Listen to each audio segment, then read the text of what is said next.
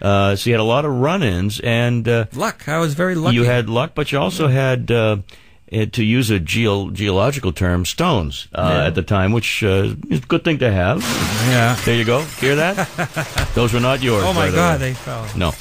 It's a wise guy in the other room. Anyway, the point is, the point of the story is, you got most of the stuff back, saved your job, and stood up. Well, I wouldn't have lost my job because when Bernie got there, he said that was a stupid thing to do.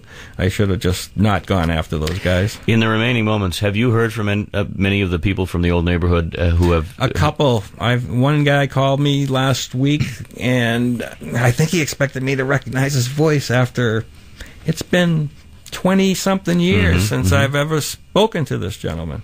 And he called my house, and it was really wonderful to talk to him. One of the nicest guys. Some of the guys, we don't know where they might be. Oh, I do know where a lot of them are, yeah. But behind bars, a lot in some of them cases, are no longer with us. Yeah.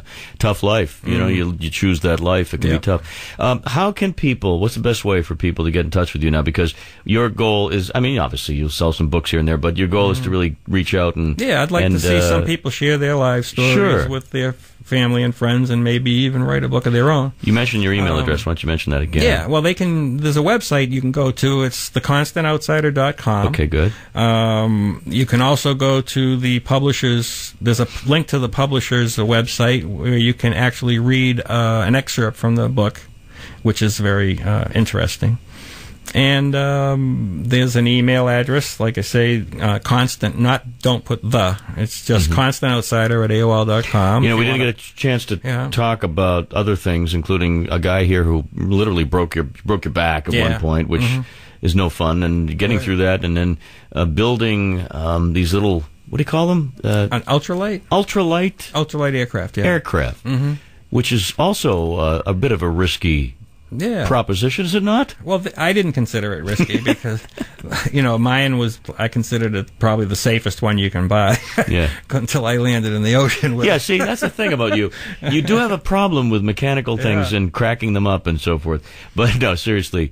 I do. You're but I wanted to mention one more thing. Yes. I set up a blog on Amazon. If you go to the Amazon.com and just search The Constant Outsider, at the bottom of the book webpage, there's a place that you can post your stories. After you read it, I'd like to hear your opinion. I was thinking as I was reading it that when you go through your early life and you do something that sets you apart and you get razzed or ridiculed and it hurts like heck, it just sears into your consciousness. Yeah. The good thing about getting older, and if you make it, and the good thing about gaining experience and wisdom in years is that you look back and you realize there was a lesson there, and there was maybe some good that comes out of it. I don't have time to go into it, but there are a lot of things that I did that were against the grain, and I am thrilled, and I say that to my kids too.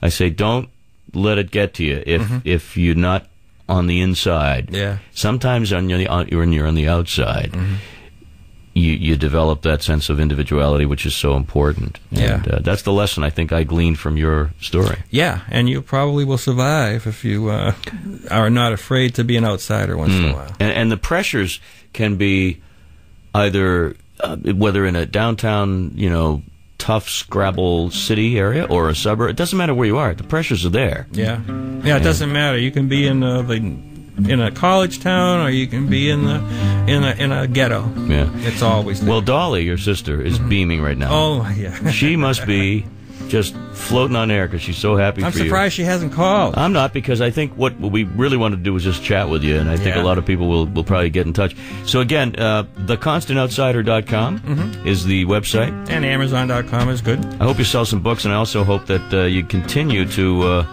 meet people along the way and spread the good word. And again, your son is a great kid, and great to meet him. And I really appreciate you having me in tonight. It's a pleasure. Thank you so much. His name is Thomas M. Cirignano, spelled Cirignano, from the old neighborhood. And he and I share actually some memories from the South Shore of Massachusetts. And as it says, within this book, each reader may find the inspiration to explore and document his or her own life-altering experiences. The author believes, quote, each of us is a book waiting to be written, and that book, if written, results in a person explained. More coming up here on WBZ. Don't touch that dial.